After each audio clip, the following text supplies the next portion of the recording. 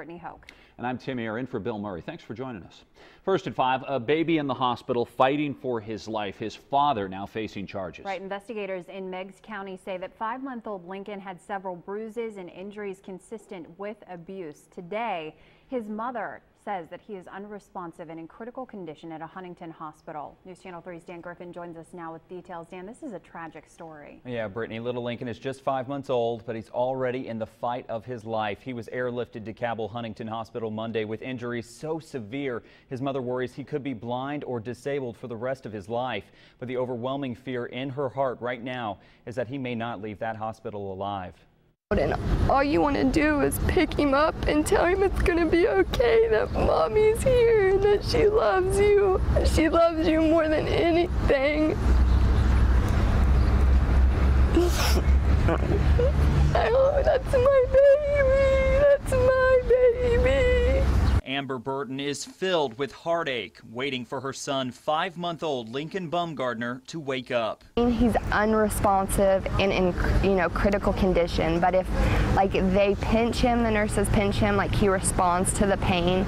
They said it's like he's in a light coma. Meigs County Sheriff's officials say little Lincoln was flown to Cabell Huntington Hospital with bruising and injuries consistent with abuse. His father, 32-year-old Thaddeus Baumgardner, was arrested at his home in Middleport Tuesday on felonious assault charges. When it's someone that can't defend themselves, it becomes more attention draw, I guess, because of the child being involved in this. And we've not had anything of recent this serious. Baumgardner was arraigned Wednesday, but is out on his own recognizance, though investigators and the prosecuting attorney didn't recommend it.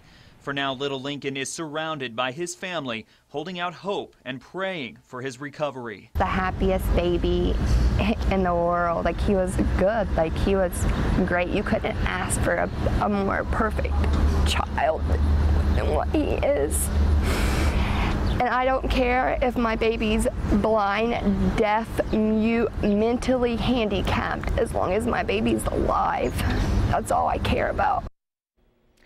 Now, police searched Baumgardner's home looking for evidence in this case. We visited that home today looking for him. He was not there. The sheriff says they're still not sure how long abuse could have been taking place.